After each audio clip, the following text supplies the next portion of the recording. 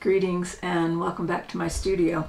It's time for a recap of the wood firing that I did with my wild clay. I've got all my wild clay adventures finally coming to the grand finale here of having finished pots. I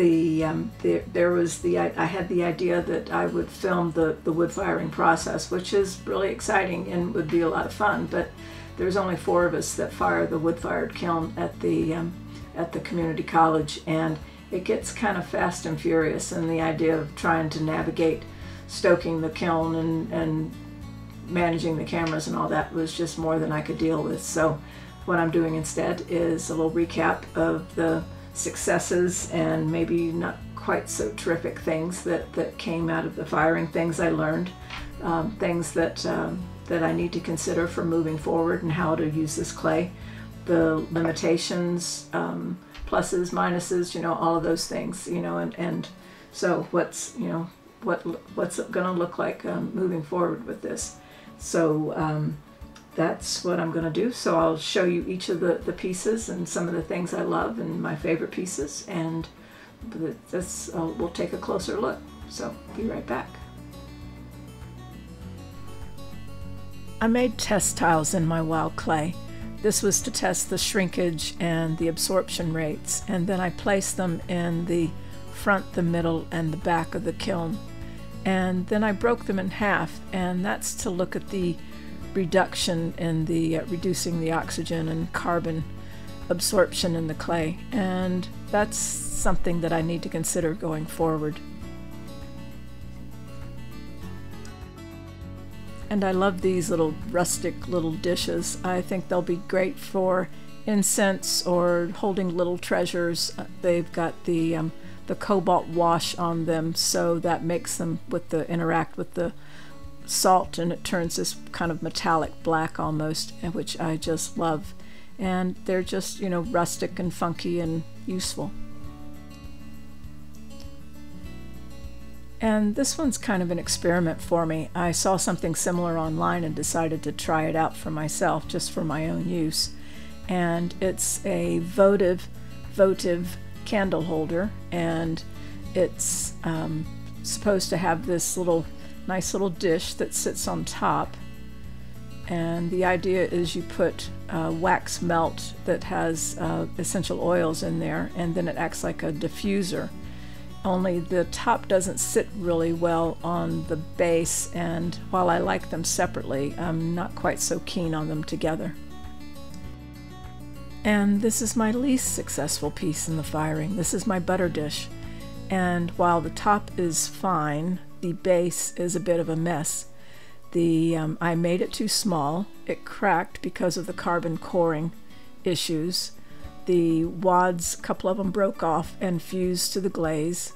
The bottom warped and it cracked. It's just got multiple issues and is really just a mess. And while I do like this form and I plan to revisit it, this one really is just a bit of a disaster. Oh well.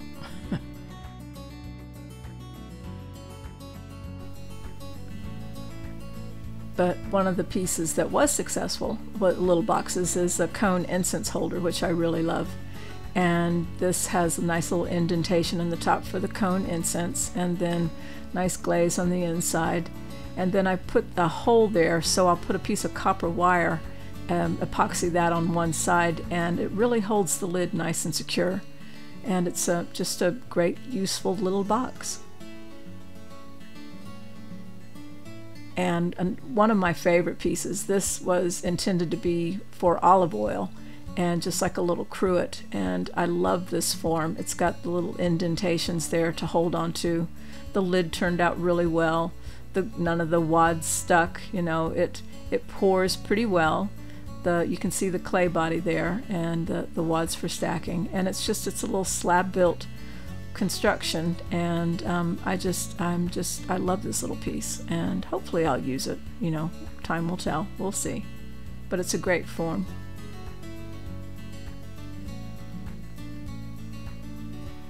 And I really do love these little dishes, the little pedestal dishes, and that the glaze that's on the inside of all of these is something, it's called spodumene, and it's just this nice sort of, not quite matte, but pretty close ochre color, and it reacts beautifully with the wood and the salt firing. And I only made a couple of these, but I'll definitely be making more. I love these little pieces.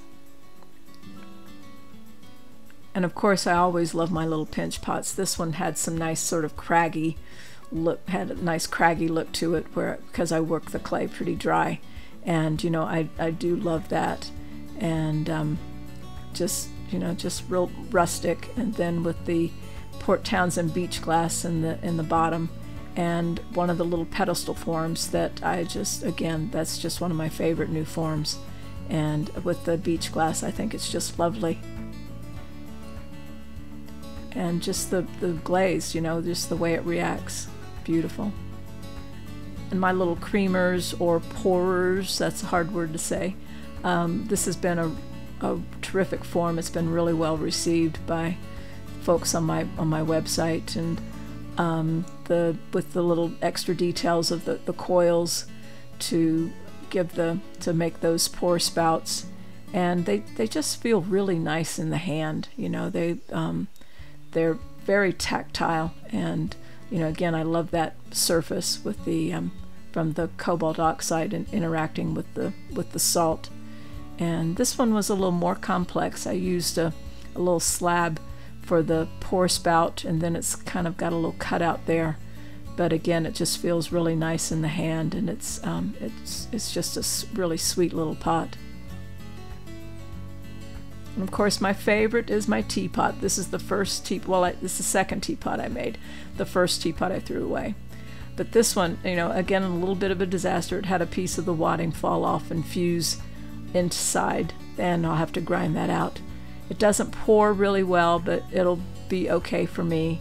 And then I'm going to use this terrific branch that I found out in our wood pile that had a vine on it, and I'll cut that down and epoxy it in to use for the handle. But again, feels really nice.